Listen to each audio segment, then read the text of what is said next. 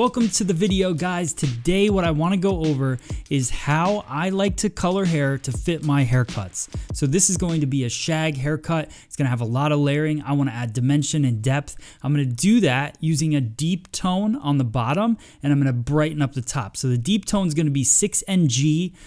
This is Joico Lumishine Dimensional Deposit hair color. It's with a 5 volume. The thing I love about this hair color, it's brand new. It's a demi-permanent cream hair color. It's gentle. It's ammonia free. It's deposit only, so you're not getting any underlying lift. So I love it for toning. I also love it for gray coverage. I love it for a lot of different things. So I start off putting this color underneath that circle from mid shaft, or from the root area to the mid shaft, and I just paint that through. And then I'm going to do a different tone on the ends. We're going to have a little bit of fun with a little bit of Joico Intensity Yellow through the ends. But what I like to do is create that depth. So if you think about in a haircut, if it's going to be a layered haircut, how are you going to accent those layers, and how are you going to show off the layers kind of through the top? So if I have a deeper color on the underneath, and then I have shattered layers on the very top circle, that crown area, and they're falling over top of it, you're going to see the movement in those layers. If it was all one color,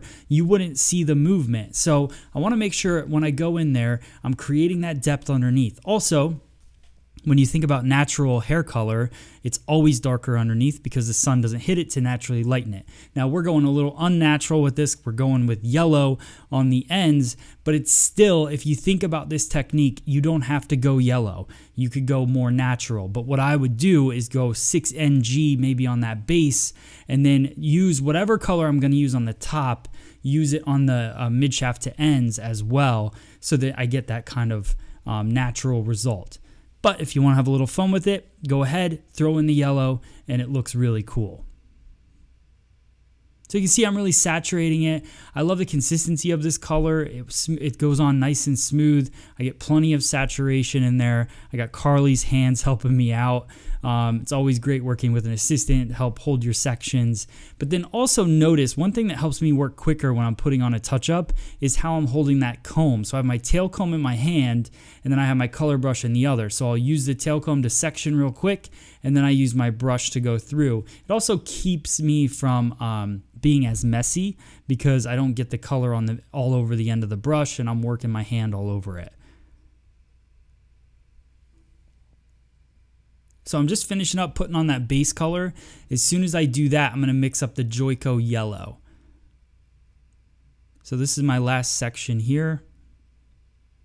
And now I've got my Joico Intensity semi-permanent yellow. It's super bright. It's got a nice intense brightness to it, but it's also not like too much. It's not neon yellow.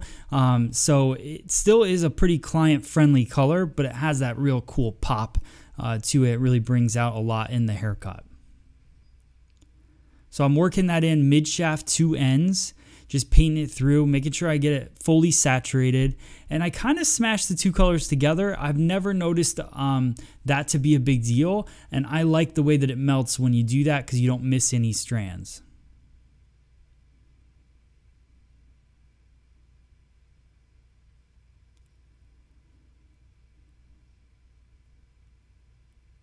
So just finishing up painting through the color. You'll also notice that it's not like perfect. So one thing that I like with hair color is to keep it a little more organic. It's very similar, like it's not, but as you're painting it through, it's really just getting that yellow through on the ends and getting that 6NG fully saturated on the base is the most important part. So now 9NG, same 5 volume. Now I'm going to put that on the very top of the hair. And I'm going to paint that all the way through. So some people might go like want to do the yellow on the ends. You can do whatever you want. This is kind of an open technique, but I like the way that the 9NG, it keeps it a little more natural looking as it falls over.